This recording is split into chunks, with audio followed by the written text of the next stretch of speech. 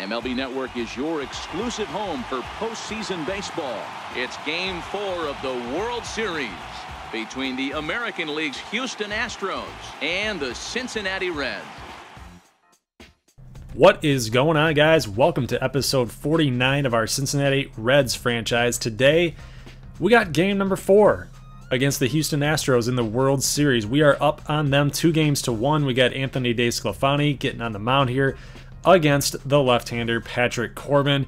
Very good pitcher, very solid pitcher. I actually was considering signing him this off season, and we decided to go with Kendall Graveman. So kind of would have been a cool matchup to get Kendall Graveman against Patrick Corbin, but as we both know, as we all know, you know, this game's pretty important here. If we could get to 3-1 and have to have this game against the Astros in Cincinnati tomorrow, it just sets up for a perfect situation for us to get Dallas Keuchel or Luis Castillo on the mound to get the game number 5 victory and a World Series victory. So gotta get your best, one of your best pitchers who's available out here in this game and try to get this win.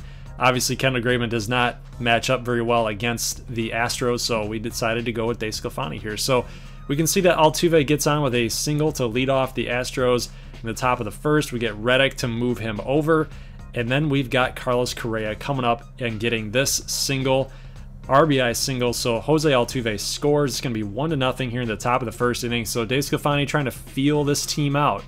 Strike 3 called on George Springer. Nice little changeup outside. He is currently now 0 for on the series. So he's 0 for 14 right now. So he's not having too good of a game and good of a series, actually. So gotta keep these big boppers. We got to keep them limited. They're damage limited. So the Reds get out of that half of the inning.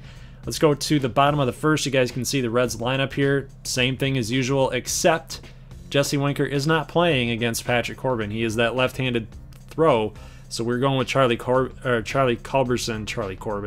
going with Charlie Culberson in the number 8 hole and putting Billy Hamilton up top where, you know, normally he should be, because he can switch. He can switch hits. So he's going to be batting righty against Patrick Corbin. But he's going to ground out here to Carlos Correa, and then we get a fly out by Nick Senzel. So 7 pitches in for Corbin. So he's being very, very efficient. We're just basically swinging at everything right now.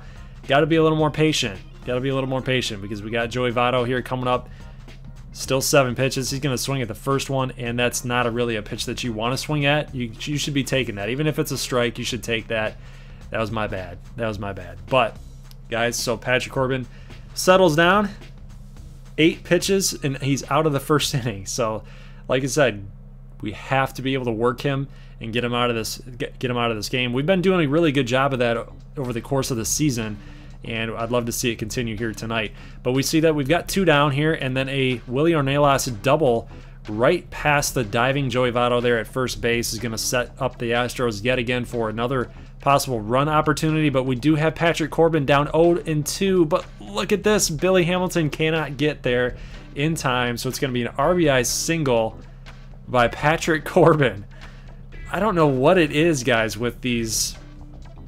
I think it was who was it?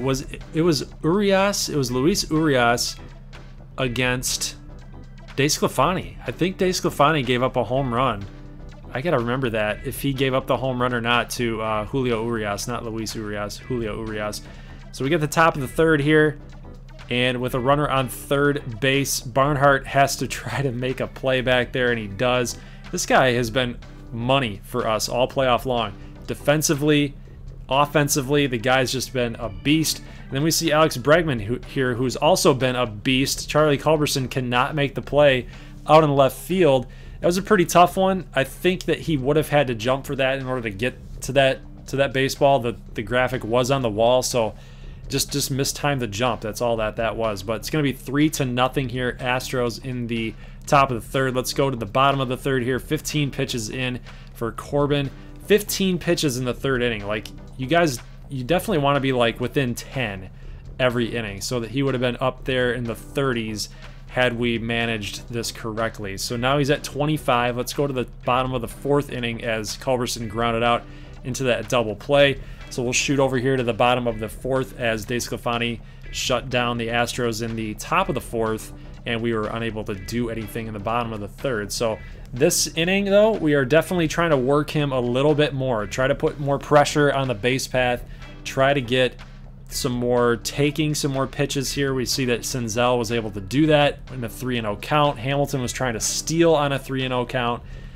Didn't have to, but now that he's back at second, we're going to tag over and get to third base. Kyle Tucker does not have the strongest arm or the most accurate, as you guys can see there. So good situation for Joey Votto, run producing situation, try to lift that high and inside pitch, but unable to do so. So can't get the run in, guys. We need this run. So Scott Schebler, inside pitch. That looked like a changeup or some kind of off-speed pitch. It definitely was not a fastball, but he turns on it, gets that single. So it's going to be 3-1 now. Reds here in the bottom of the 4th, and Suarez down 0-2 has to protect the plate, and he's going to just fish himself out there and cast it out there and get a single. So in Schebler with the aggressive base running on Josh Reddick, who can definitely throw really hard out there in right field, takes third base, and Tucker Barnhart again comes through in the clutch and gets an RBI single. So it's now 3-2 in the bottom of the 4th inning. And just like we said we wanted, guys, we wanted Patrick Corbin to get worked here later in this game, later on in these innings. So we definitely are doing that now. He's got 45 pitches in, and Charlie Culberson with bases loaded. He's our left-handed hitting specialist against left-handed hitters. That's basically what I meant. He likes hitting against left-handers, and he's just unable to come through. He put a really good swing on it, but just unable to get past George Springer. And we see here an RBI double by George Springer right there. So he finally came through. His hit finally counted. So the Reds are now down 4-2. Patrick Corbin swings and a miss and strikes out against Brandon Finnegan, comes in and gets the relief. So now we're in kind of a predicament here, guys. 63 pitches in, Votto in a 3-2 count. Gonna get this nice little single here. Definitely worked him. That was the 8th pitch of the at-bat. So Corbin in a little bit of some trouble here now with Scott Schebler up with nobody down, and he's gonna send a gap shot out there into the right center field gap, and Votto is going for home. This might be a bad decision as he's got 23 speed. He slides in and he is out. If he had maybe 30 speed, I think he would have been in, but Schebler's looking around like, what? You sent Joey? What? Why would you do that? You just took an RBI away from somebody else. We're already down 4-2. Don't be pushing it like that. You had nobody out. So just not a heady play there by our third base coach, right? AKA me. So you get Tucker Barnhart here to fly out in the infield. Got 2 down now, 74 pitches for Patrick Corbin. And now we get Scooter Gennett up, who has not had a insanely good season. He's been decent. But he's going to take a low fastball. And guys, I'm pretty sure that was a ball.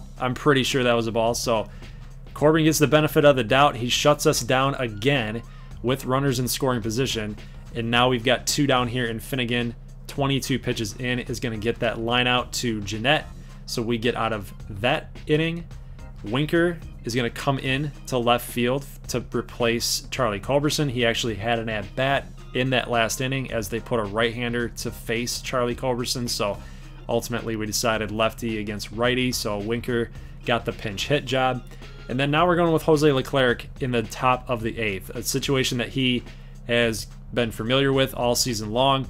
So he's going to get 2 easy outs here with a strikeout on Kyle Tucker and a ground out here with JD Davis. So guys, we're going to go to the bottom of the 8th. We got to start making some noise here. We got Senzel, Votto, and Schebler coming up against Ken Giles. So look at the average here against left-handed batters here, 385, right? So he's going to hit Nick Senzel, and now he's got to face against 2 left-handed hitters in Votto and Schebler, guys who he struggles against with the 385. And then we see that Votto comes up and gets a clutch single. So guys, now we have 2 runners on with Scott Schebler up at the plate, and he's going to get a fastball right down the middle on the outside. Is it going to stay fair? It is, guys. Home run, Scott Schebler. 3-run bomb in the bottom of the 8th inning against Ken Giles, who honestly, he's got so much potential. The Astros can't believe it. The Astros cannot believe it. The guy throws extremely hard. He's got all the tools, all the makeup in order to be a great reliever, and he was once. And then all of a sudden, just in the last few years, he's kind of lost his mojo here, but you know, we kind of see that happening yet again. So the Reds are now up 5-4 in the top of the 8th. Jose Leclerc's still out there, and Tucker Barnhart is giving it everything he's got.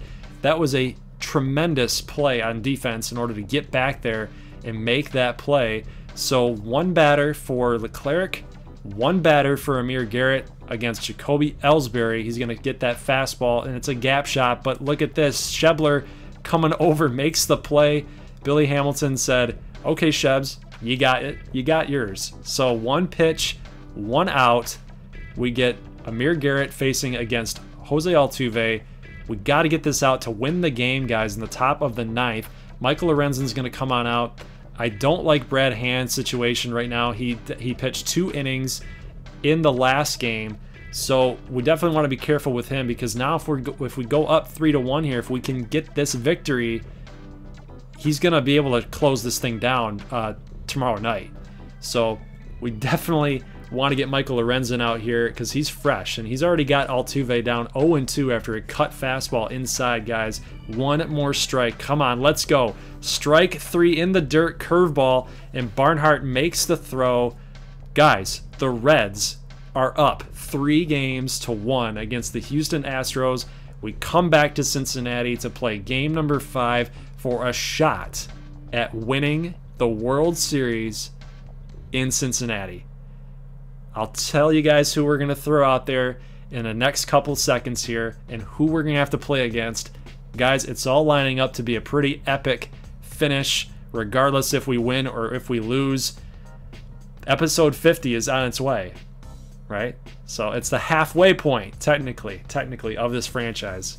So guys, I will see you on Monday. Leave a like if you like this thing, and if you're excited about the Reds' chances to win the World Series on Monday night for game number 5 in Cincinnati. So you guys can see up on the screen there, we are taking on Justin Verlander, and we're going with our ace, Dallas Keuchel. So guys, I'll see you then. As always, peace.